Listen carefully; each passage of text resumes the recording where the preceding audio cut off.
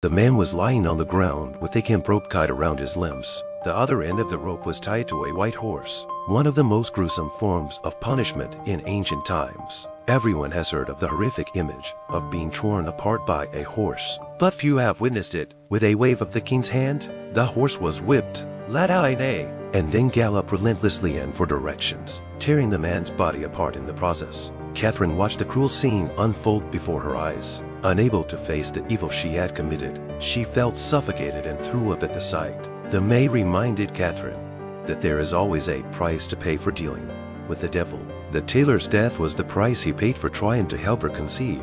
Since joining the French royal family, Catherine had been harassed and ridiculed by the prince because she had not given birth to Henry's child.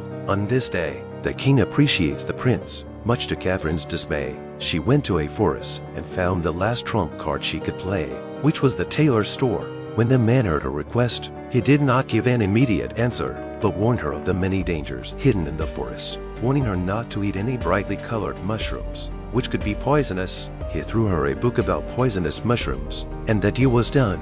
Then Catherine took her book to the tailor's room. Suddenly, they are startled by a loud noise. After bidding the tailor goodbye, they leave in a hurry. Catherine felt as if her troubles had disappeared. She even went to watch the prince play ball and sent her maid to bring him some water when he was too tired. It was this insignificant amount of ice water that eventually caused the prince to suddenly faint. Despite the provision of emergency medical care, he was pronounced dead. The king was devastated and suspected that his beloved son had been killed by a Roman conspiracy.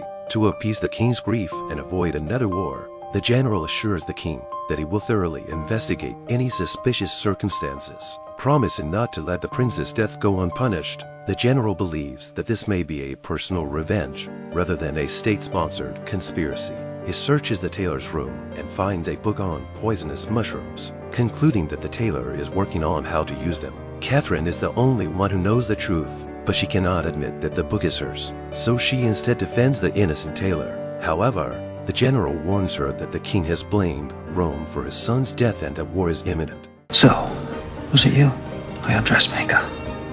Under the general's threat, Catherine chooses to remain silent to save herself. The tailor is falsely accused and taken away. While the maids denounce Catherine as a cold-blooded snake, Catherine does not respond. But later, when she manages to conceive an heir and is announced as the new dauphin by the king, she smiles wickedly.